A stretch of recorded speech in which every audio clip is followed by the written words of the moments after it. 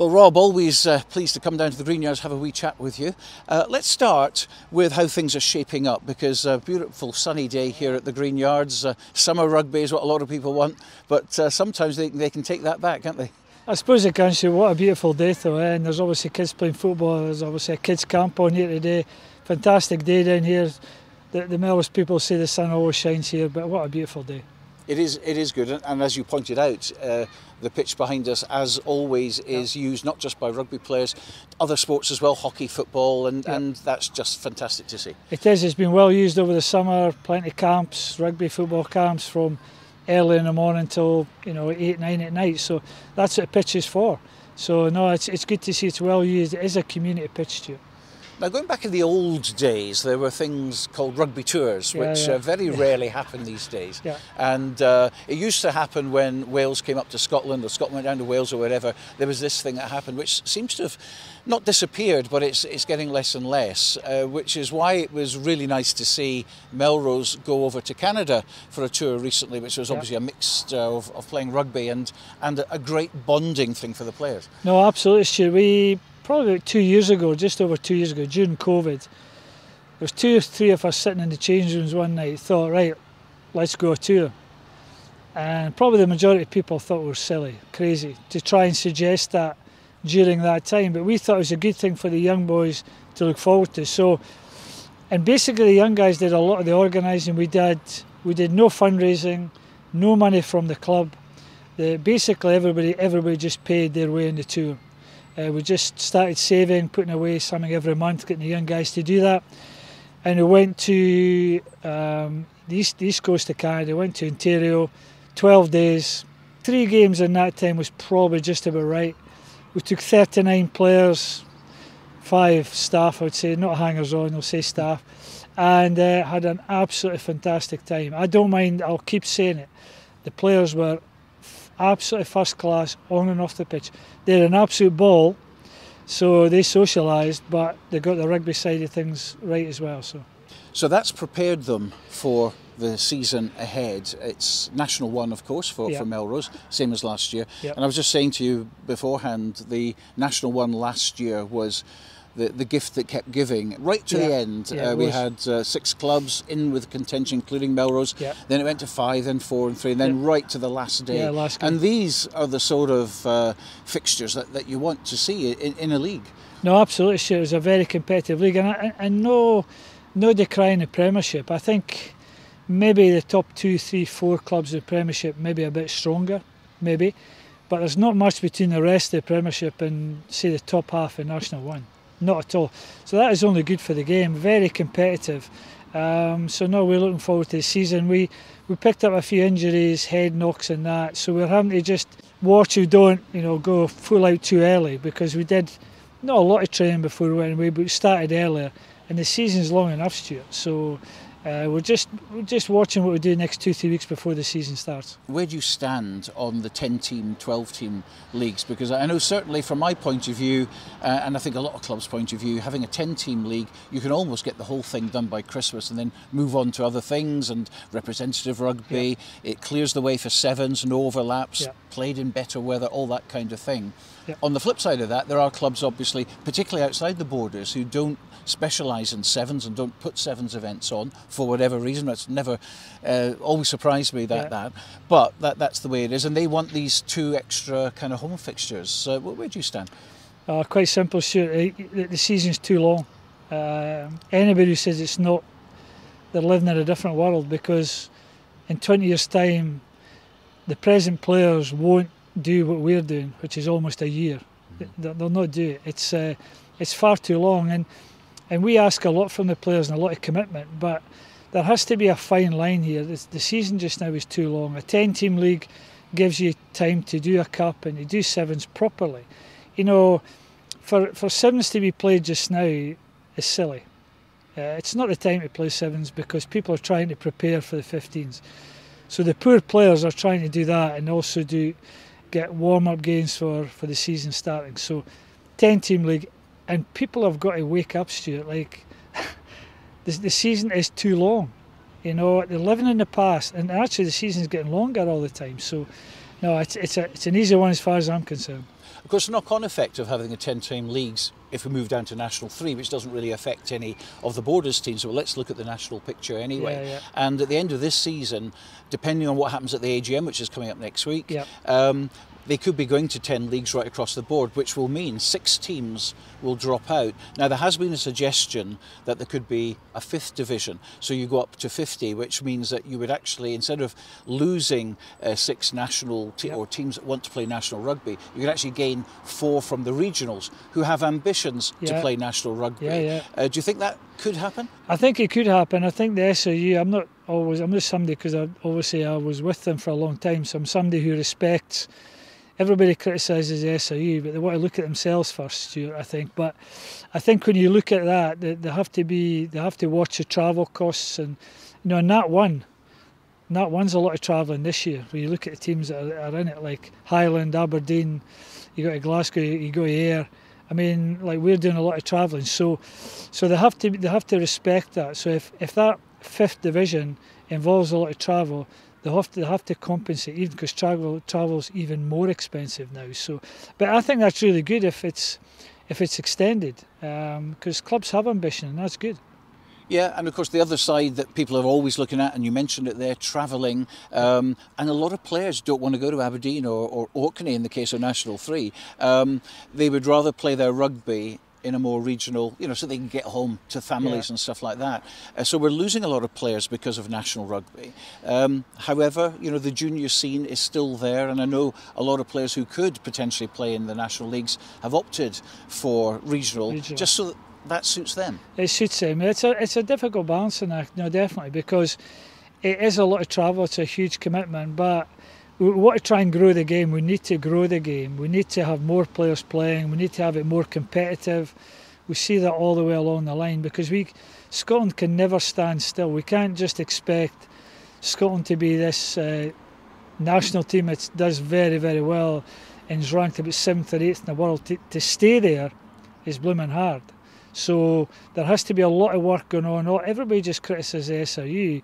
I think everyone wants to look at themselves and say, what are you doing for the game? How much are you trying to grow the game? How are you trying to get more people involved and more kids involved, more women playing the game? We've just seen the women's football. So there's a huge, we have to do more for girls and women's rugby.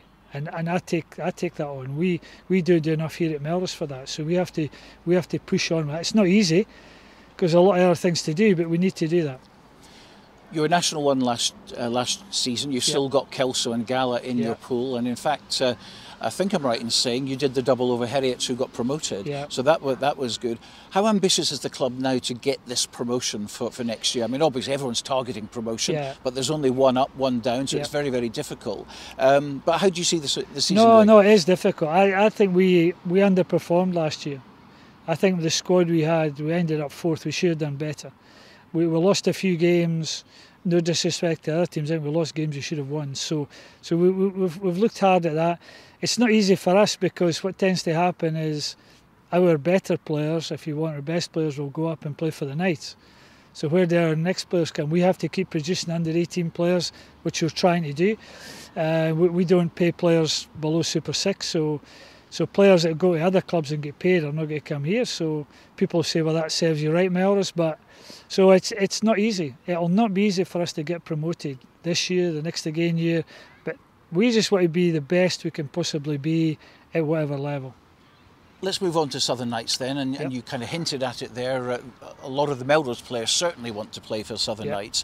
The same structure doesn't seem to be in place at other clubs as well. There's still this stigma, isn't there? Let's be perfectly honest about it. About, is it a Borders club? Is it a Melrose club? It's very difficult to put a squad together. We've got a good few injuries just now as well, so it's Is it 6 on Saturday? Yeah, 1 or 2 bad ones on Saturday as well. So that's not easy for us, because it's a pretty small squad. People tend to say, what do the players who are not playing do? Well, I tell you, at the Southern Knights are all playing. There's nobody not playing. They've not got a big enough squad for that.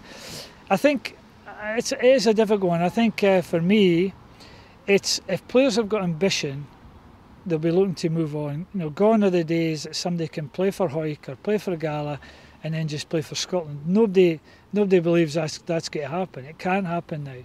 And I spoke to John Hogg on Saturday. They still want more internationalists. So does every club. And you can't go from Hoyt to international. Exactly. So the sort of common sense one is they come to the Southern Knights. I would rather came to the Southern Knights and go to an Edinburgh club. The difficulty is some of them are students. They're working in Edinburgh, or it's easier for them to go to an Edinburgh club, and you respect that. But we're open, and a difficult thing for me is to try and get a really good handle on all the players at other clubs, because I spend my time having to watch our teams, so for me to go and watch Hoyk and Jed, and so we need more of that. And I'm trying to say to these clubs, look, just tell us as well, if somebody's playing really well and you think they're worth a shot, they'll come and train with us, or they'll get a chance. So for people to say the Southern Knights is only about Melrose, for goodness sake, it's totally ridiculous. So we want all the best young talent, if we can, or any players that have got that ambition to move on, because the Southern Knights, as you can see just now, is a young team, and it's going to be tough for them. But these young guys, they'll sink or swim individually. There'll be one or two who'll move on, they'll get pro contracts.